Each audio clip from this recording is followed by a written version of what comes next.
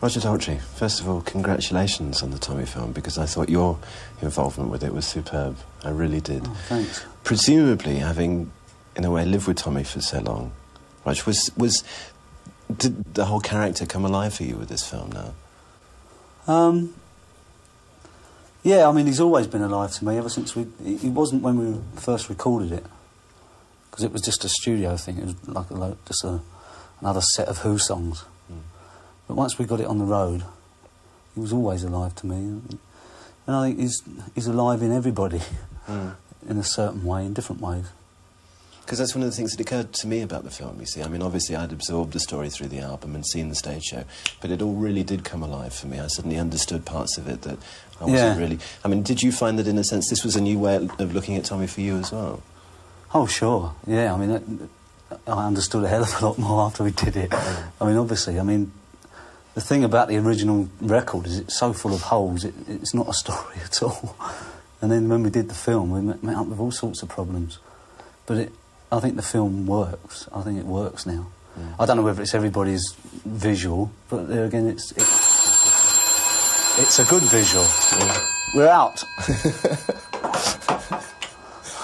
How long did it take to make, Rog? 26 weeks in shooting. It looked very hard work too. It was very physical work. Yeah. Because we had a terrible summer. It was all filmed outdoors in England. You know what the summer was like. One of my favourite sequences in the film is the one we've seen on the programme earlier, actually, the Pinball Wizard sequence. Where did you do that? That was done at Portsmouth in King's Theatre. And they were all kids from Portsmouth Polytechnic, I think. All the students. We had a great time. It was fantastic. It looked like it, actually. They were great kids, yeah. They were really great. I think they enjoyed themselves as well. Yeah. Because I heard a story, I think I'm right, there was an amateur dramatic society, wasn't there, booked into the theatre? Yes. Were you sharing with them? Well, they was on after we finished filming at night, yeah. Oh, I see. So the set had to be put up every day at about 5 in the morning, torn down again at 6 at night. It was really a weird setup. How long were you down there doing that sequence? That was about 3 days, I think, that sequence. Because this is your first film, isn't it, Roger, yeah. really? Yeah. I mean, was it very different changing media in... I mean, I still can't get over it, really. I mean, the first day on the set, there was Anne Margaret, Oliver Reed. I mean, within the first week, there'd been Jack Nicholson, and I thought, what the bloody hell am I doing here? That was me. I thought, oh dear. And I still haven't got over it. I mean, I'm lucky. I realise I'm lucky. I mean, Ken asked me to do it, and I did it. And I went in at the deep end, and it seems to have worked. Did you find it? But I don't really know what it feels like. I mean, I haven't changed. It hasn't changed me, you know. And I loved every minute of it. Because again, you see, one of the things that occurs to me about the film, there's no spoken dialogue at all, is there, the whole way through? I mean, did you find it difficult, in a way, expressing yourself without being able to use it? I found it was what I've been searching for on the stage as a singer for years. That's all. That really got me off, actually. That was really great. Because on the stage, there's a certain amount you can do. You give out to the audience, and they give it back, and you sing it, and that's like the rock reaction, you know. And it builds up into something. But doing it on film and just being able to do it in different situations rather than a set stage, I really got off on that. I mean, it really did bring out something in me that I've wanted to get out for a long time, yeah. Were you happy with the way that the film was interpreted? I mean, in the sense... Yes, well, I mean, first of all, it's obviously very Ken Russell. Yeah.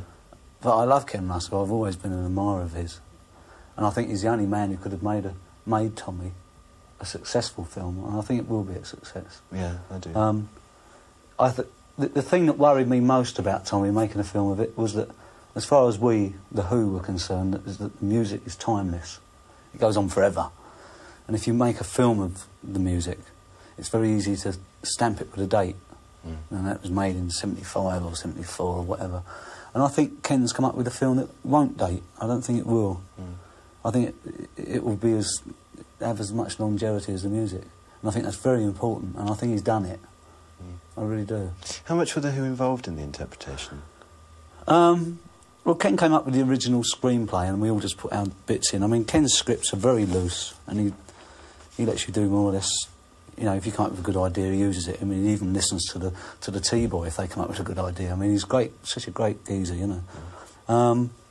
Pete was very involved with the music. I mean, Pete had to do a hell of a lot of extra writing, and the mixing took about, I don't know, something like 8 weeks every day of working, you know. He really worked very hard.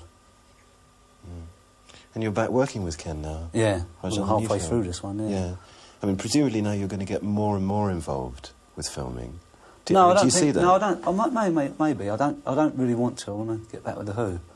But I mean, one thing that worried me after I'd finished Tommy was that people were going to start thinking that I am Tommy, and I'm not. I'm really not. He's a bit lily white, in a way. You know?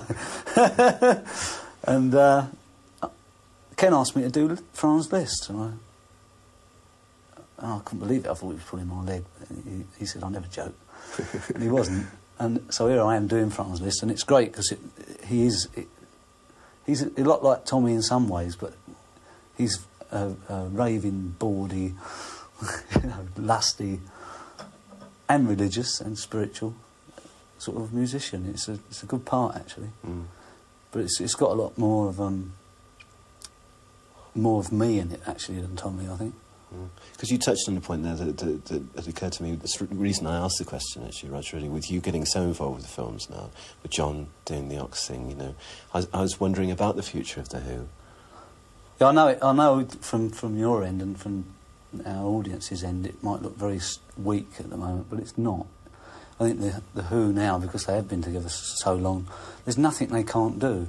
I mean, once I finish this and John comes back from the States, we're straight in the studio and recording another album, and we're going to tour and work. I mean, I've got no intentions of doing any more films at all. And something might come up, and then we'll just have another break, you know. But I think that's the most important thing out of all of this, that the Who stay together. I mean, it really is important to me, anyway. It really is. And I think they will. I don't see any chance of them breaking up. So, leading on from that then, Rog, just finally, your own solo album now. When is that going to be coming out? Hopefully in May. I'm aiming for a single, because I still like singles. It's part of the old rock tradition. I know a lot of modern groups don't like them, but I do. And the single I hope to get out in first week in April, and the album in May, produced by Russ Ballard. Very funky album, not like the last one. Very funky. You know, he's done a great job. Very underrated guy. Really is. Very pleased with it. It's going to be called Ride a Rock Horse. Get out of that. Well, listen, the very best of luck with everything in the future, Rog. Yeah, I'll come and do a few tunes on your show. Good. All right. We'll see you then. Thanks very much indeed.